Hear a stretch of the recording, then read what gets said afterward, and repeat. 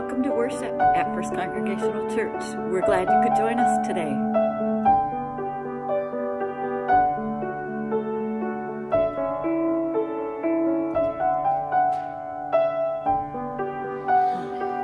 Welcome to worship. We're happy to have you with us.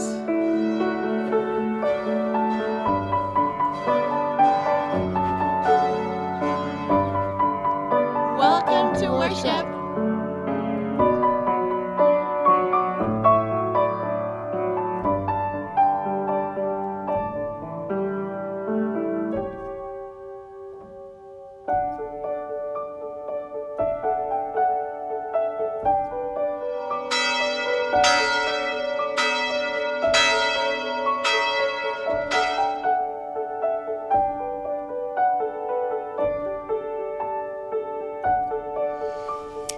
God is good all the time. Good morning, First Congregational Church community. Welcome to worship on the 4th week of Lent. I'm Pastor Sarah Terlau, and I am delighted that you are joining us as we continue our worship series, Again and Again, a Lenten Refrain. I'd like to thank Liberty and Vasil Kolev for ringing our church bell to call us all together this morning. A little later in the service, we will be joined by Vic Mayer as he reads scripture. Betty White is our featured poet of the week. Cindy Raue will be leading our hymns, and we have special music today from Bob and Mary Steenstra, accompanied by our pianist, the very talented Kristen Boyce. We also will be visited this week by my friend, the Reverend Cindy Bacon-Hammer. She is the moderator of the National Association of Congregational Christian Churches, and she has greetings to offer and some news to share from the NA. And so we can look forward to hearing from her later in the service. Now, March 15th marks the 1-year anniversary of our, COVID adaptations. 1 year ago, before anyone had even heard the word COVID, we cautiously gathered in the sanctuary for a prayer vigil, knowing that worship was going to look different in the coming days and not knowing at all how long this pandemic would last. So we lit a candle for every family in the congregation. We prayed for health and safety. We prayed for patience in a scary time of uncertainty. We prayed that God would meet us in our fear and in our loneliness that we knew was coming. We prayed for inspiration and discernment as well on how best to care for each other in the coming days. On March 15th, there was a real sense that the church was leaving the building and that it was time for the church to be the church in the world and to show up for one another. And here we are today, still worshiping online, although our church leadership has just set their eyes on our regathering date of May 23rd, Pentecost Sunday. Barring any major backup in vaccine distribution or any spikes in COVID cases in Allegan County, we will be back together again so soon. But this week, I encourage you all to take some time to reflect back on this journey this past year, thinking about parking lot worship and front porch visits and 40-some online worship videos and the text messages and the calls to one another, all of the shifts and changes that we have gone through together. And what a blessing it is to be your pastor. I'm proud of you all, and I cannot wait for Pentecost when we are able to celebrate a new season in the life and ministry of the church and really to hug and share a cup of coffee. I have a couple of community announcements that I would like to share with you all before we get to the good stuff in worship. First, directory photos. I received about 70%, I think, of our congregation's photos for the new directory at this point, but I will be making some phone calls this week to rustle up the remaining 30%. So if you have not sent a photo in, you will be hearing from me this week in my stern voice. Also, it's time for our spring mission partnership here at the church. Our spring partnership this year is Christ to the Villages in Nigeria. This Easter, we will be taking a special collection for their cashew farm project. The innovative thinkers at Christ to the Villages first cleared land and launched this brand new cashew farm in 2019. So a couple years later, this project is still fresh, still growing, literally, and yet it's already bearing fruit for the region. The whole project is part of a rural economic sustainability effort, bringing some diversity to their economy and investing in something that will last and produce for generations. And it's already providing a lot of jobs to the region. So if you are interested in supporting this project at Christ to the Villages, please send a check to the church with Christ to the Villages in the memo line. And we will get them a donation through the NACCC National Office. They will help us get money wired over to Africa. So please try and have your contributions into the church by April 10th, and we'll make our donation together. All right, now on with our worship service. And as we prepare our hearts and minds for time with God, let us remember to take a deep breath and know that through the Spirit we are one. We are together. Let us know that God is here with us all. And let's speak together our call to worship.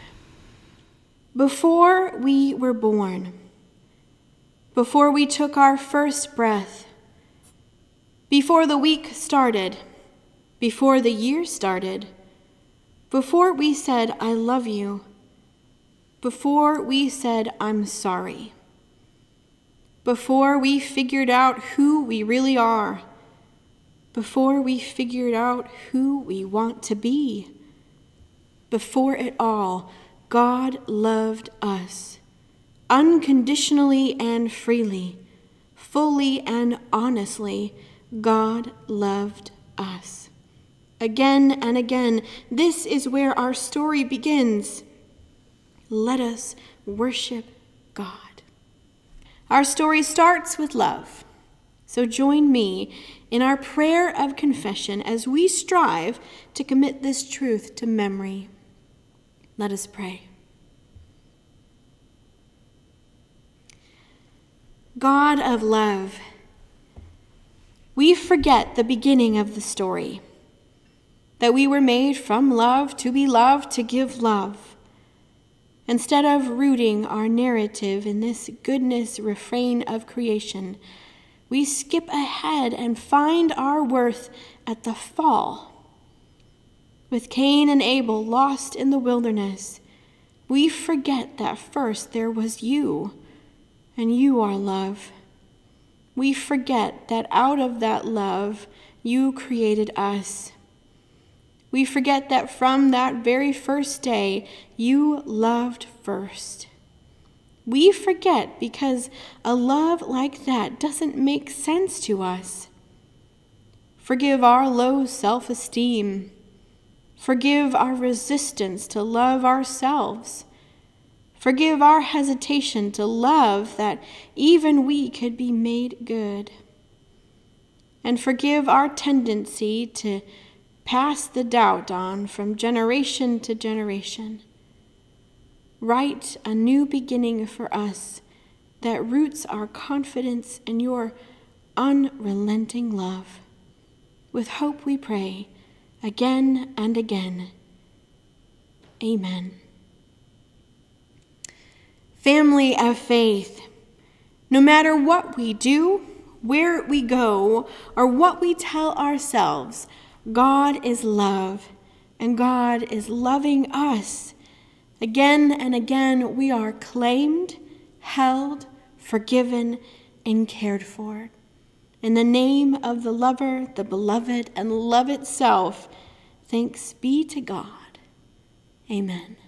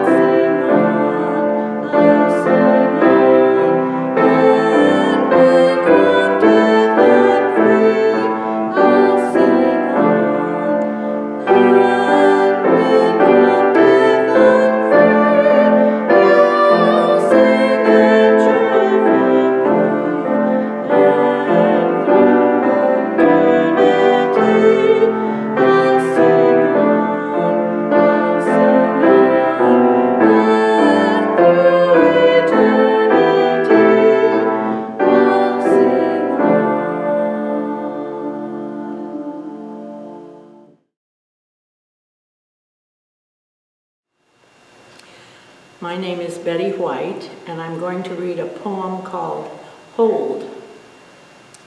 If you hold a newborn in your arms, all at once you will understand the crook of your elbow and the cup of your palm as never before.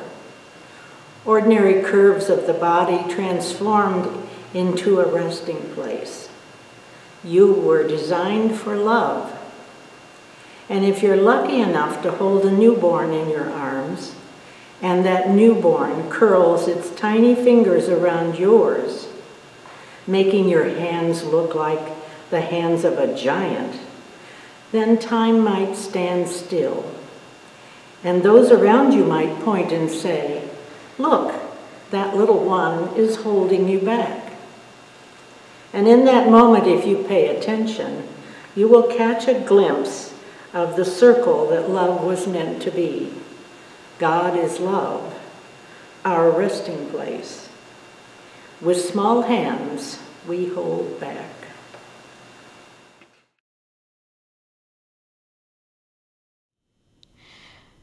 God of the here and now, we have heard the words, "For God so loved the world that he gave his only Son," time and time again.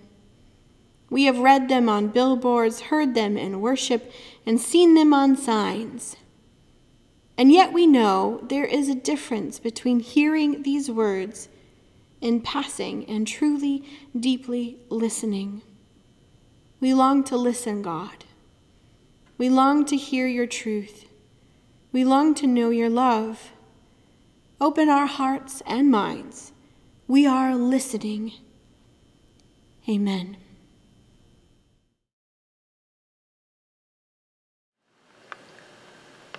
Good morning. I'm Vic Mayer. You can't recognize me with my new appellations here. But the scripture reading for this morning is the 3rd chapter of John, verses 1 through 21. Now there was a Pharisee, a man named Nicodemus, who was a member of the Jewish ruling council. He came to Jesus at night and said, "Rabbi, we know that you are a teacher who has come from God, for no one could perform the signs that you are doing if God were not with him." Jesus replied, "Very truly I tell you, no one can see the kingdom of God unless they are born again." "How can someone be born when they are old?" Nicodemus asked. "Surely they cannot enter a second time into their mother's womb and be born."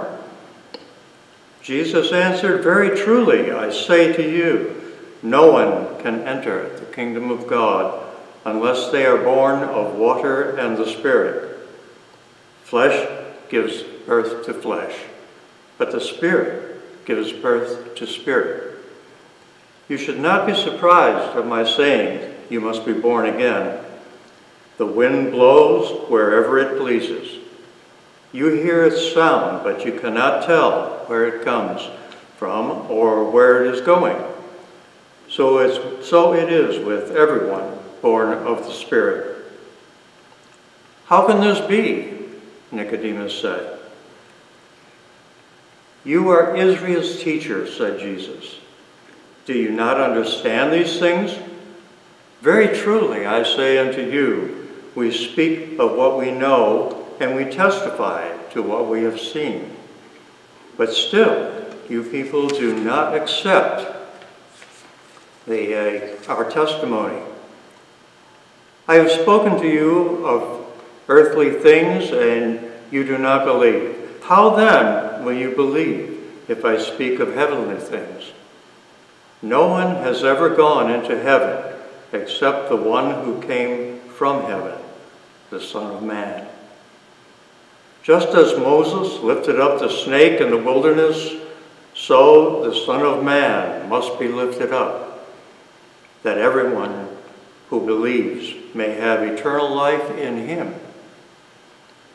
For God so loved the world that he gave his one and only Son, that whosoever believeth in him shall not perish, but have eternal life. For God did not send his Son into the world to condemn the world, but to save the world through him. Whoever believes in him is not condemned, but whoever does not believe stands condemned already, because they have not believed in the name of God's one and only Son. This is the verdict. Light has come into the world, but people loved darkness instead of light, because their deeds were evil. Everyone who does evil hates the light and will not come into the light for fear that their deeds will be exposed. But whoever lives by the truth comes into the light, so that it may be plainly seen what we have done has been done in the sight of God. May God bless the reading of his words.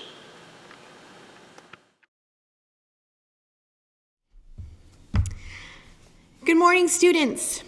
I have a story that I would like to read for you today. This is called Love. It was written by Matt de la Pena and illustrated by Lauren Long.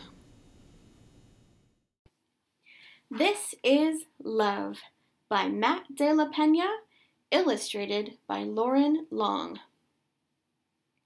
In the beginning there is light, and two-eyed figures standing near the foot of your bed, and the sound of their voice is love.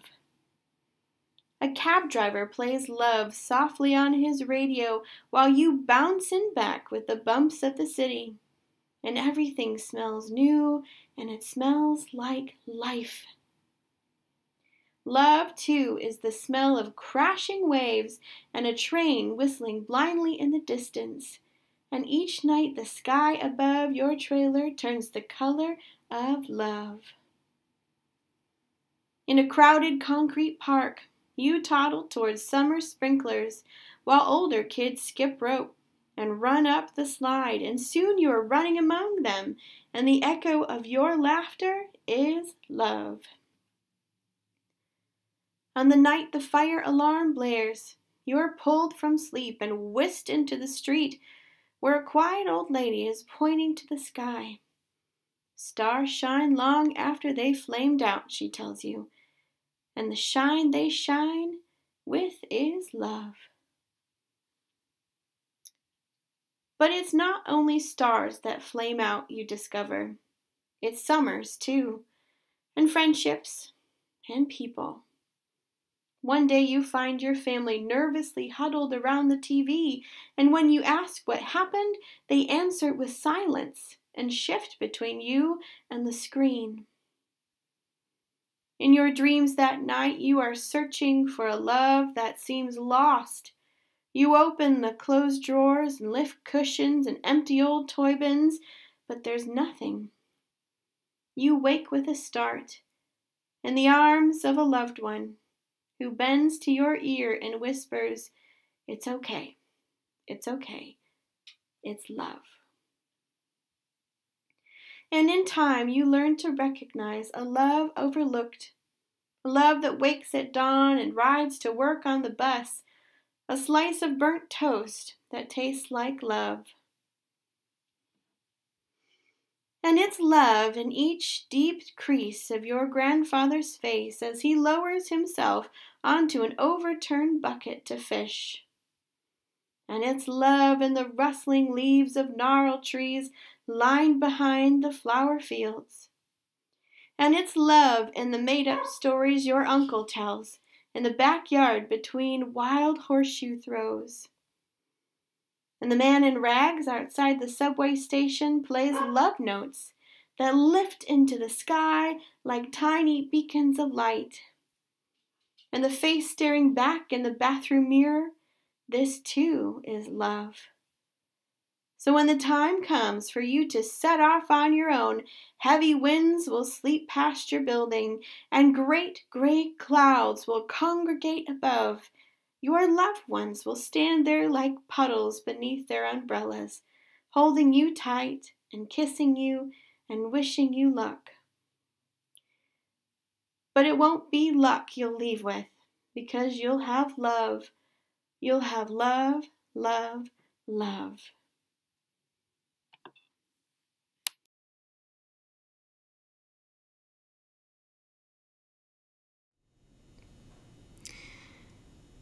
I hope you know how much you are loved.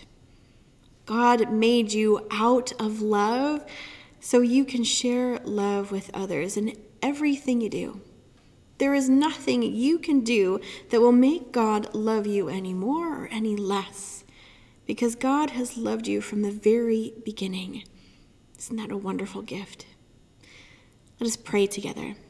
And when we pray during our kids' talk, we do an echo prayer. So I'll say a line and you repeat after me. Dear God, thank you for loving me, even from the very beginning. We thank you for Jesus and his love for us. Help us to know how best to love each other. Help us to be kind. Help us to be good neighbors. In Jesus' name, amen.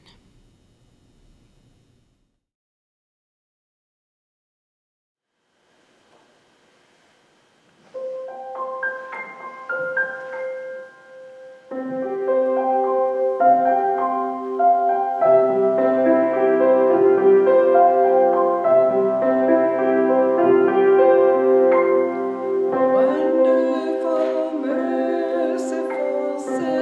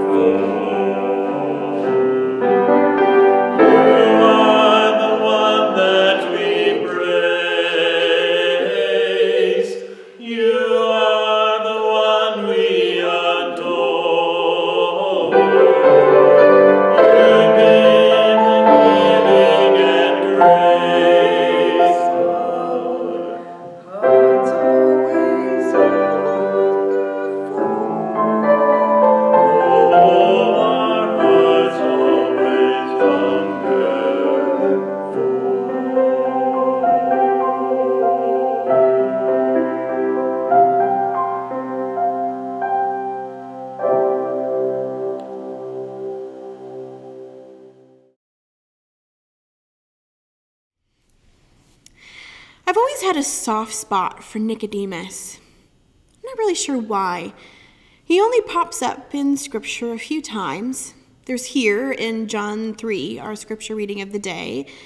Then again in John 7, where he momentarily steps out of the shadows to speak up at a gathering of Pharisee leadership. And then finally, after Jesus has died on the cross, it's Nicodemus that advocated for Jesus' body, that it be taken down and buried rather than just left to hang there. He's a subtle character in the story of Christ's life. He pops in now and again, but in a way almost that makes you think he's perhaps always there, a fly on the wall, quietly watching along, hopeful, interested, but not a gung-ho, in-the-mix disciple. Or maybe I just like his name, Nicodemus. Nike means victory in Greek, hence the shoe company, and demos means the common people, so Nicodemus, the victor of the common people. He's relatable, I like him.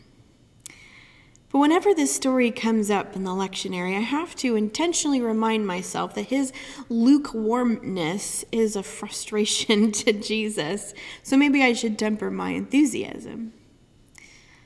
But consider, Nicodemus was a pillar of his church.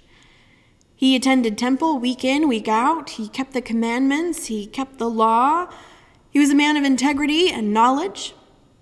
So much so that historians and theologians think that he was likely a member of the Sanhedrin, which was the legal governing council of the day. A wise man, an influential man. This was a group of men who were guarded and ruled by the law of God, the Sanhedrin. And it is this guy that arranges a private, secret meeting with Jesus, hidden away at night. Under the cover of darkness, Nicodemus arranges to meet a man who has captured his attention, Jesus. A man whose legal interpretations, whose teachings, whose truth was so fresh, so compelling, held such depth. But Nicodemus had to meet him. But Jesus was also a man so dangerous and so off limits to the establishment that Nicodemus just had to meet him, but at night. The conflicted tone of this encounter is not missed by Jesus. But Jesus was kind enough not to directly confront Nicodemus on his cowardice. Instead, he meets Nicodemus where he's at. He meets him in his earnestness, his searching, and his captivation. And what great wisdom or revelation does Christ have to share in this secret meeting? Verse 3. Very truly I tell you, no one can see the kingdom of God unless they are born again. Born again is a bit of a loaded term in our American Christian narrative. But this is not a remark about being saved. It's a statement that acknowledges where Nicodemus is at in his life. This Lent, our church's midweek book study is Brian McLaren's new book, Faith After Doubt. It's great. You should check it out.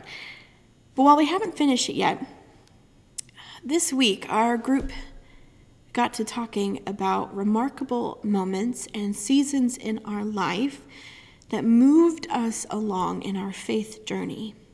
Seasons that changed what we understand about God or challenged us in a way to ask hard questions of our neighbors and hard questions of our church and hard questions of God. These pinch points that are everything and consuming when you are in them, but pinch points that in retrospect are actually birth canals. They broke way into something new. Perhaps this is where Nicodemus is at. He's right there at the metaphorical birth canal. Verse 3, very truly I tell you, no one can see the kingdom of God unless they are born again. It makes sense that Nicodemus might be in a season of doubt. He's devoted his whole life to the law and righteous living, and here comes Jesus, someone Nicodemus himself says whose teachings and actions are so miraculous that they could not have come from anyone or anything but God. And it makes him doubt the established church. It makes him doubt the work of upholding every aspect of the law. It makes him doubt his fellow Pharisees as they are scheming against Jesus, trying as they might to discredit him. It makes Nicodemus want to give up on the whole scene and come into the light and become a Jesus disciple, but maybe not yet. He's got to let the pinch happen. He's got to let what he knows to be true, he's got to let it deconstruct and pull apart and be questioned.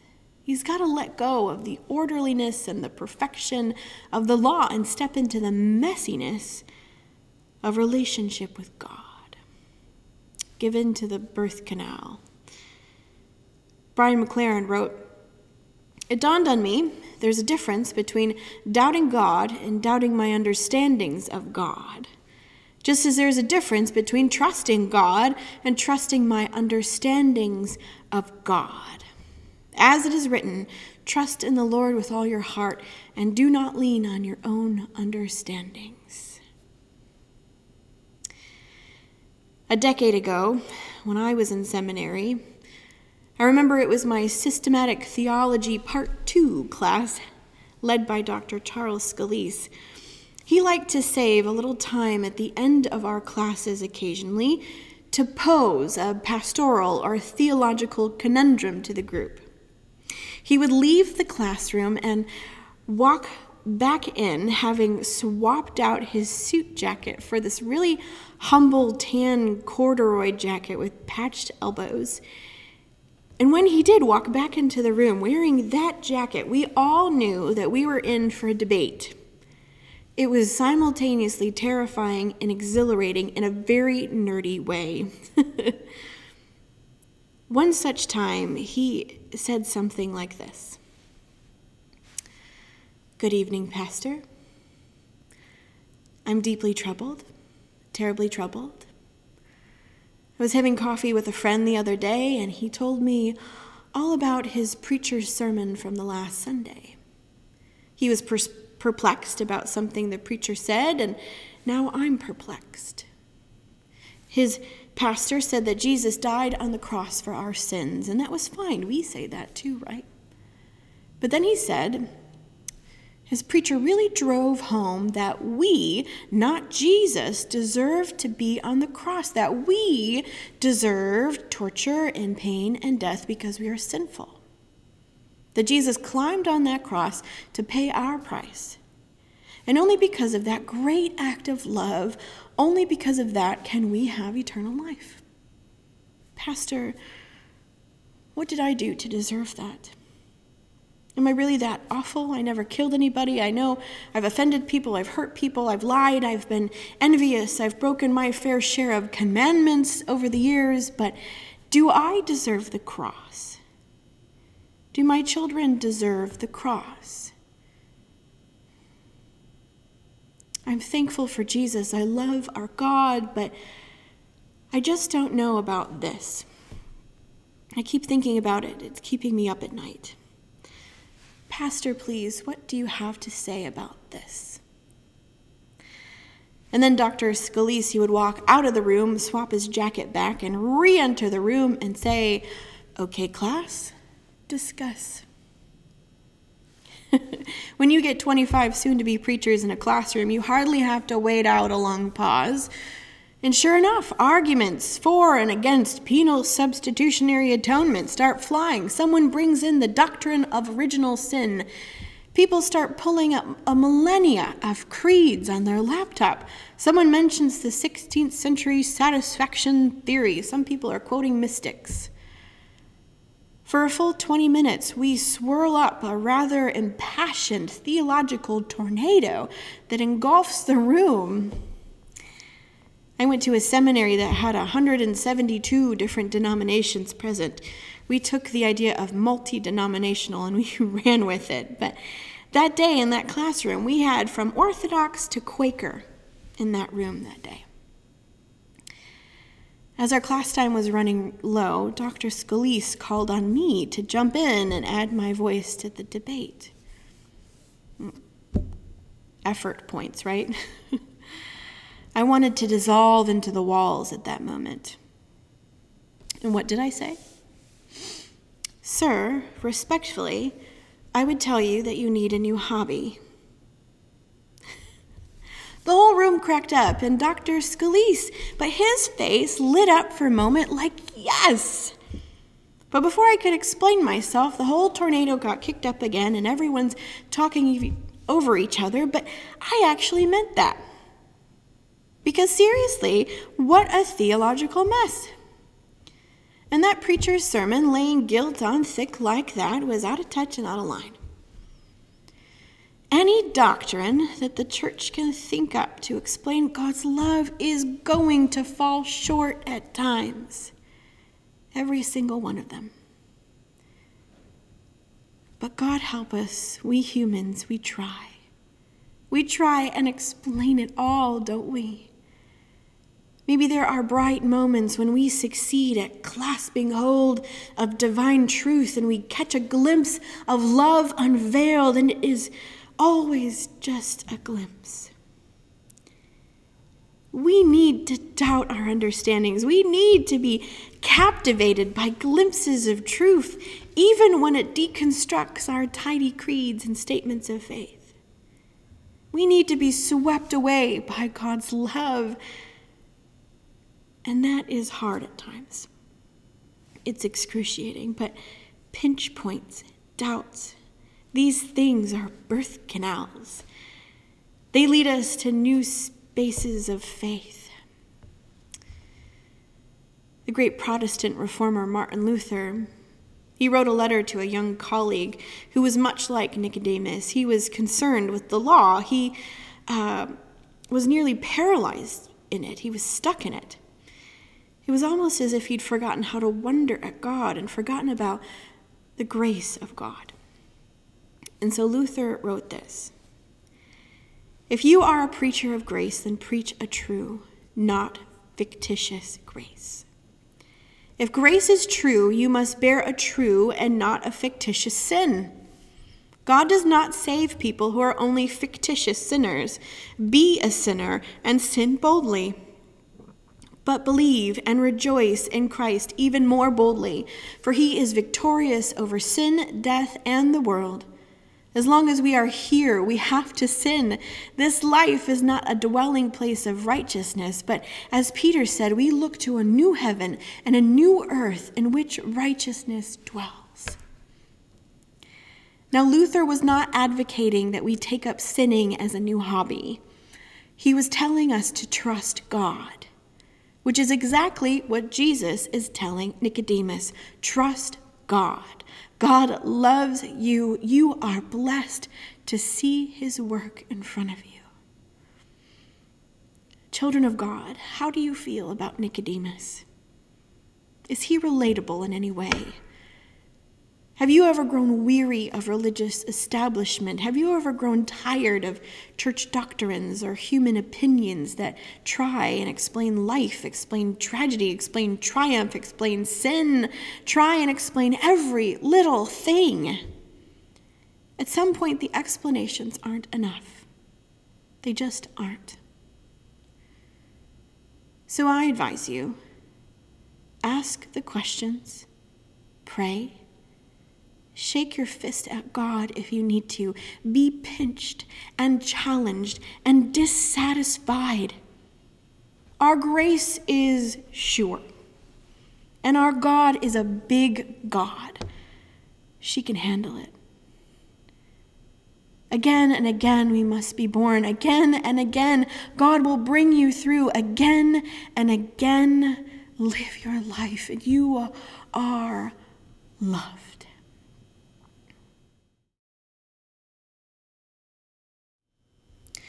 Congregation, we've reached that time in our worship service where we lift the prayers that rest on the hearts of our congregation. If you have a special prayer request that you would like to have the congregation pray for during the week, pray for during this service, please email me, please call me throughout the week, and we will make sure that those are mentioned at this time so that we can be in prayer for them throughout the week. This week we will continue to pray for a man named Max in his cancer journey.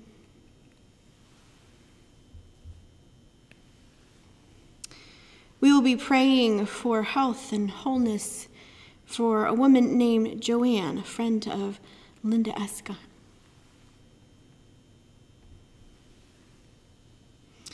The family of Mike and Pat Gentry have quite a few prayer requests. Peyton is still recovering from her heart surgery. Shelley just had a kidney replacement. We pray for her health, and we thank God for Betty, who donated a kidney to her. So thank you for that organ. And we are praying for Nancy, who is home and recovering from her surgery. So for the family of Mike and Pat Gentry. And prayers for them as well as they are in Arizona traveling. And we pray for our sister Dottie as she prepares for surgery in the coming week. I ask us to pray for those who are feeling the effects of severe depression and anxiety, that their worry, doubt, fear, their frozenness in that depression would be eased. And as we mark the 1-year anniversary of this COVID-19 pandemic, we continue to pray for the end of this sickness. And we pray for all of the helpers out there that are serving the community and getting those vaccines out. And as we reflect on this COVID year and all that we've gained and all that we've lost, may God bless you in your memories and reflections this week.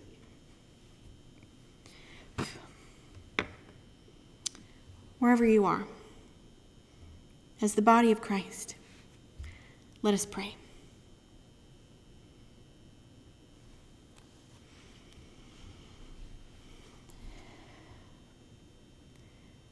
Holy, holy, holy, Lord God Almighty, we thank you for being bigger than our doubts. We thank you for welcoming our questions. We thank you for being with us in pinch moments and hard moments and wondering moments. God, we thank you for being our God. Help us to catch a glimpse of you, to step into the light and see your loving work in this world today. And help us in the day-to-day to seek your wisdom and incitement and understandings in our lives. And help us to keep a sense of awe and wonder alive in our hearts. Lord, hear the prayers of your people today.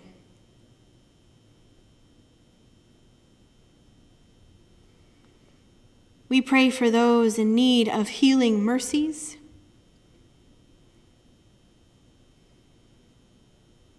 We pray for Joanne and Max and Nancy and Paisley and Peyton. We pray for those who are preparing for surgeries. We pray for Dottie, that you bring her peace in mind and heart. We pray for those recovering from traumatic experiences. We pray for those who are experiencing the bully of depression or struggling with mental wholeness during this time.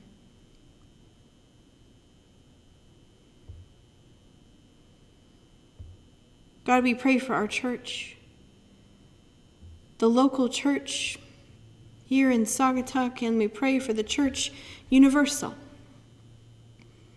that it might thrive and reflect your love into this world, that it might heal from this year of pandemic and emerge into a new creation, God be with us all as we begin to regather and to paint a picture of our church's future.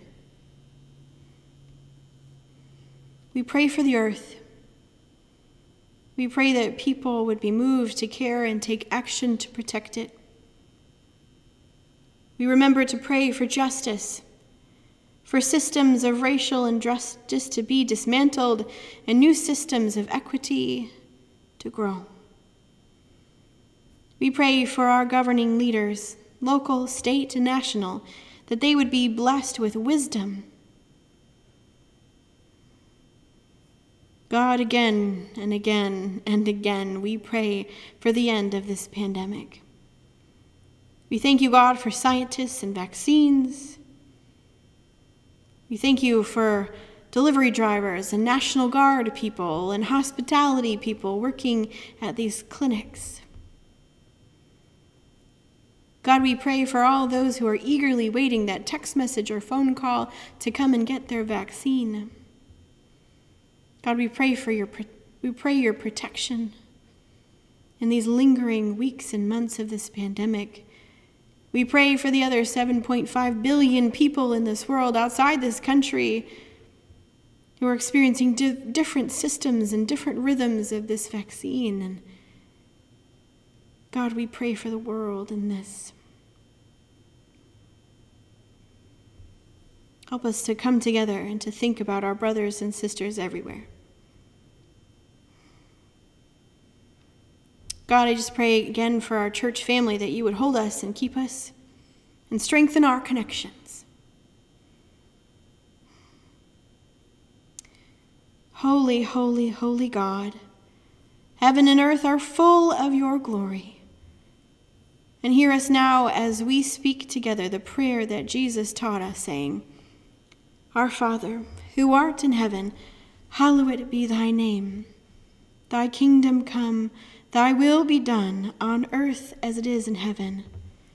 Give us this day our daily bread, and forgive us our sins as we forgive those who sin against us. And lead us not into temptation, but deliver us from evil.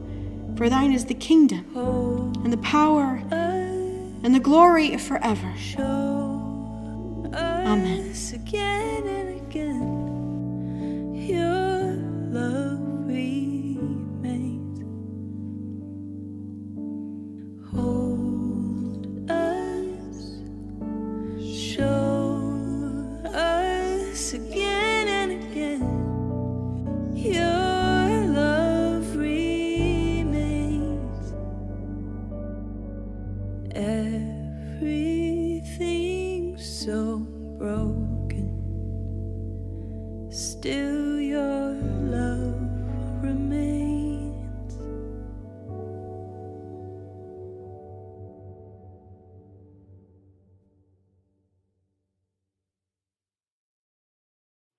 Hi there, I'm Cindy Bacon-Hammer, and I am the current moderator of the National Association of Congregational Christian Churches.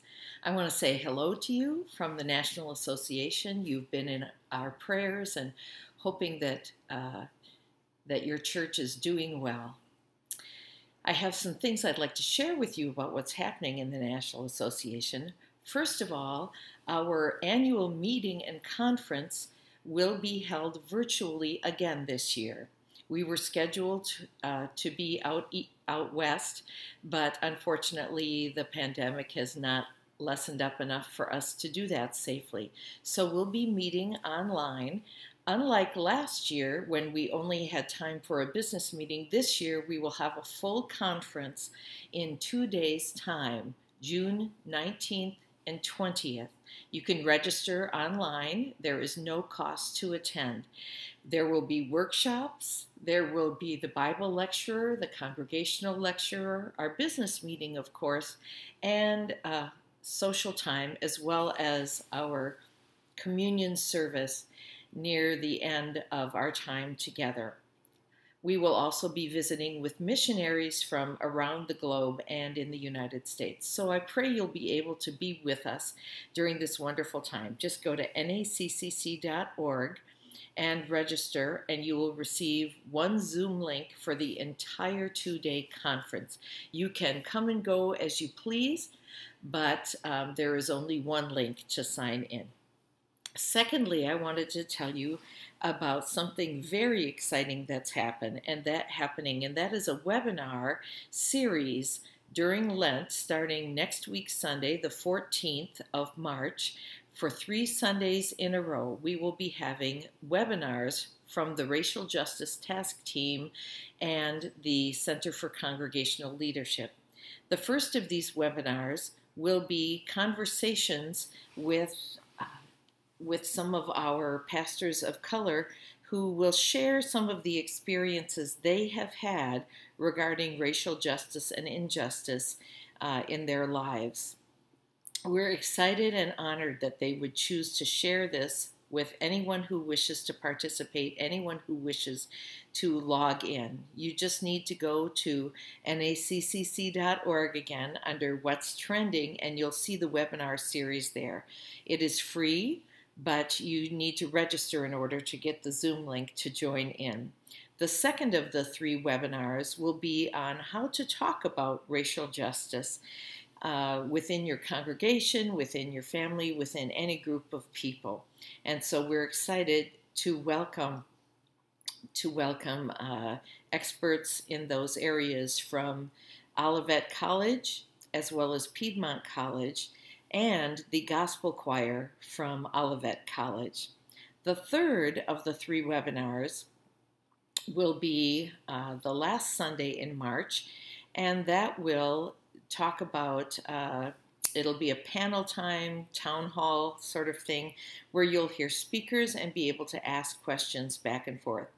There's a question and answer time with each of these 3 webinars, and they will be recorded so you can watch them on your own time. You don't have to be there during the live webinars, but you'll be able to ask and hear your questions answered in real time if you do attend on those 3 Sunday evenings in March. And lastly, I wanted to tell you about the prayer circle that meets each Thursday afternoon. It is at 1 o'clock Central Time, and according to your own time zone, you'd have to figure out the times for those. But it's a time when clergy and laity, anyone who is interested, anyone with prayer concerns on their heart, can share those, be prayed for, and it's all confidential. We'd love to have you join us for these Thursday afternoon prayer times, and hope that will fulfill a need that you might have during this time where there's been so much stress and so much alone time during this pandemic. We're not all worshiping in person. We're not all able to visit with the people that we love the most. And so we offer this prayer time as a way to share and to pray together and to build relationships with one another across the country. So that's what's happening in the National Association of Congregational Christian Churches. There's other wonderful things happening, like a new website that will be launched very, very soon, hopefully by April 1st.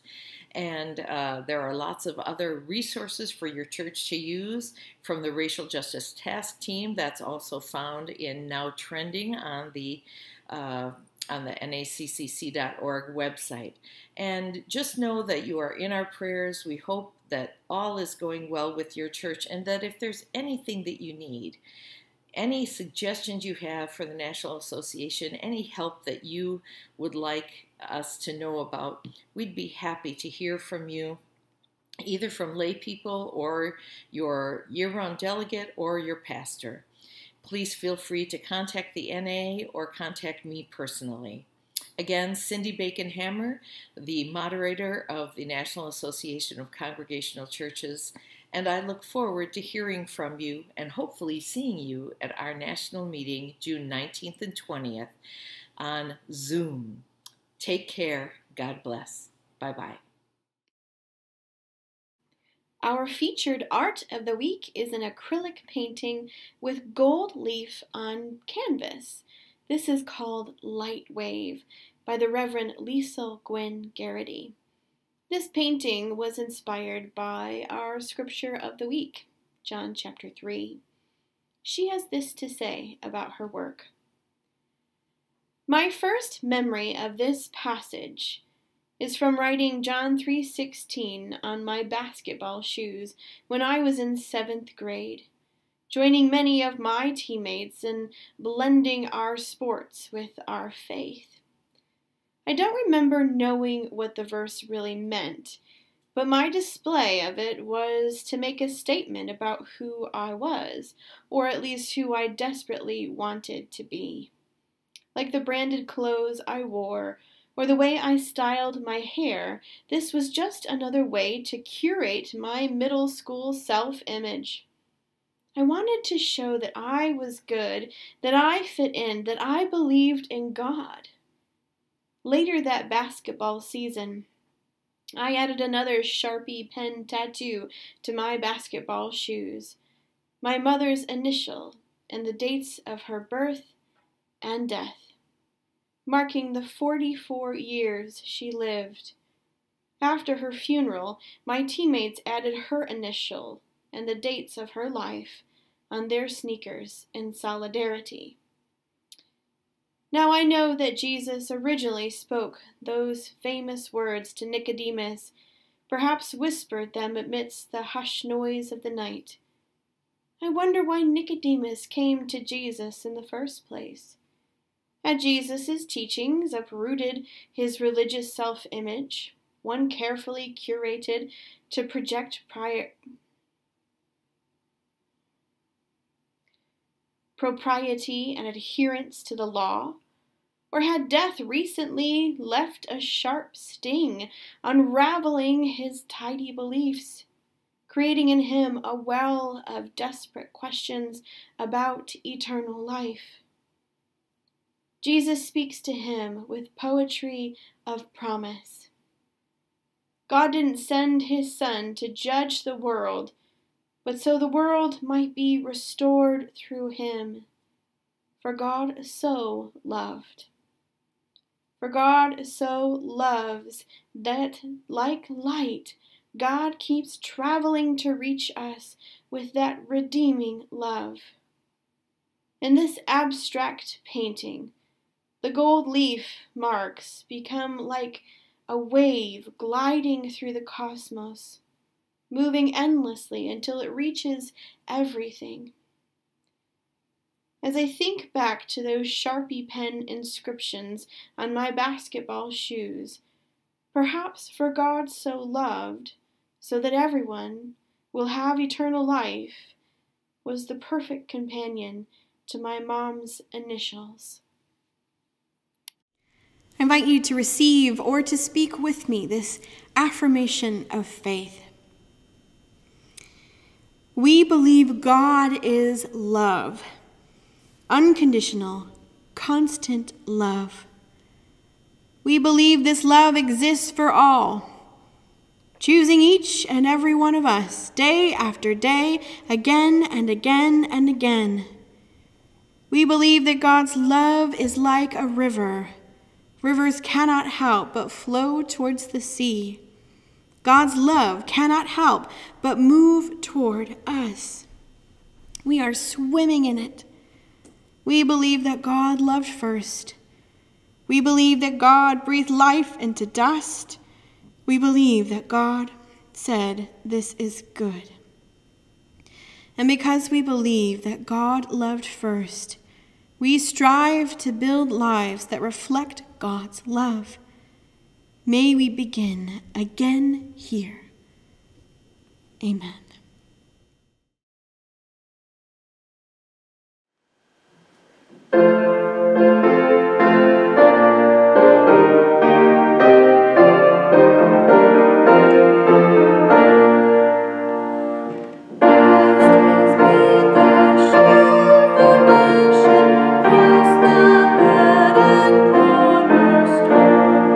Chosen of the Lord and precious.